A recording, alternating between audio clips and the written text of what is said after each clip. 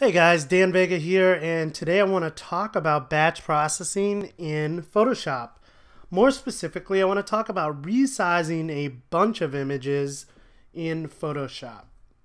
So I just got back from a vacation down to Miami to South Beach, and I have a bunch of images, and if we open up Finder here, you see I have a bunch of images in this Miami South Beach folder, 32 of them to be exact. And I want to resize these for the web. Maybe I want to put these on Facebook, share them on Instagram, or even on my own website. And some of these default images that come out of the camera, I shoot very large raw JPEGs. So you can see the size of this is 5472 by 3648. And that's just entirely too big to share either on Facebook or on my website. It's just going to slow it down, and quite honestly, you don't need that big of a file to share on the web. So what I want to do is open up an image, resize it to be smaller. I don't need it to be a specific size, I just want it smaller.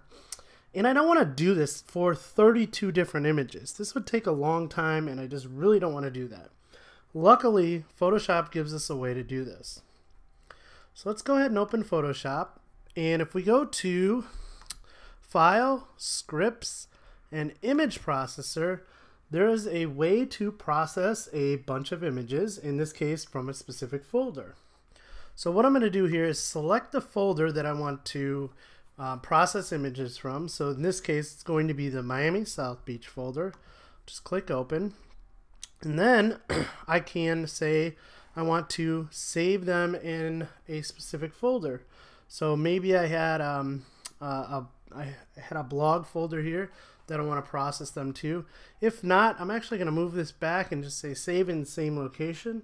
It's actually going to drop them right into a JPEG folder because we are saving them as type JPEG. So I want to save as JPEG. I'm going to keep the quality at 10. I still want a high quality image here. And I'm just going to resize to fit a certain width and height. So this is not going to change your aspect ratio of your image. It's just it's going to try and fit it within those bounds. I'm just using 1200 by 1200. You can use 1400 by 1400 if you want.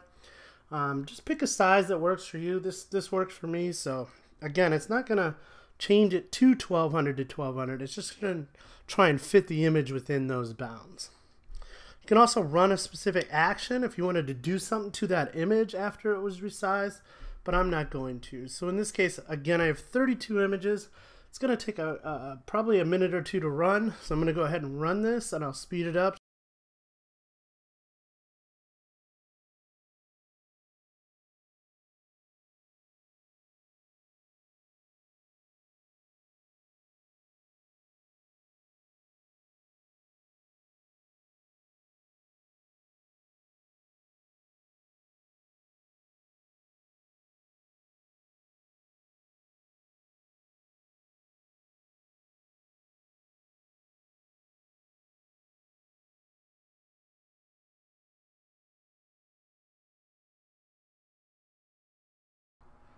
Alright, so that's it. So Photoshop opened up every single image and resized it to fit in within those bounds, and then saved it off to where we told it to. So that saved us a lot of time. If we go ahead and minimize Photoshop here and jump back to our folder, you'll now see a JPEG folder, and if we go inside of there, you'll see all of our resized images. And if we just go ahead and click on one, you can see that the max width for this is 1200 and the height is 800, so it's still kept the aspect ratio, but just resized it down for us so that we can go ahead and throw these on the web some more. So that is batch processing in Photoshop, a really easy way to resize a bunch of images. I hope this tutorial helped. If it did, please let me know down below. Give me some likes, give me a thumbs up there.